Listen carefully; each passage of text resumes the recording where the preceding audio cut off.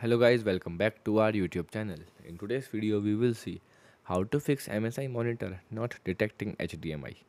So without wasting your time, let's get started. So the step 1 is check cable connection. So first ensure that the all cables are connection are secure. So make sure the HDMI cable is firmly connected to both the monitor and the device like PC or a gaming console or a laptop.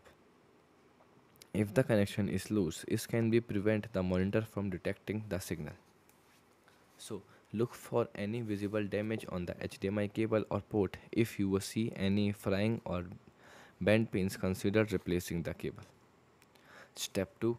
Try a different HDMI port. If your monitor has a multiple HDMI ports, try connecting the cable to a different port. Disconnecting the HDMI cable and plug it to another HDMI port on the monitor. This can help determine if the issue is with a specific port. Step 3. Test with another device. To rule out issue with your original device, connect a different device to the monitor.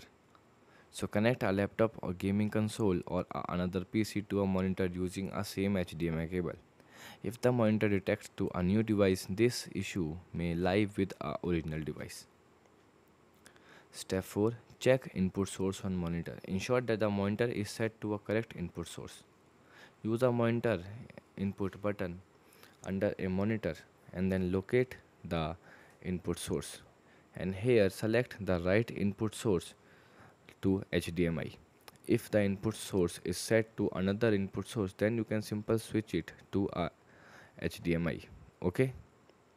So, step 5 is if if none of the above steps work, it may be time to seek professional help. Contact MSI support for further assistance. They can provide guidance specific to your monitor model and help diagnose any potential hardware failure. So if you found this video helpful, don't forget to like, share and subscribe for more tech tips and tutorial.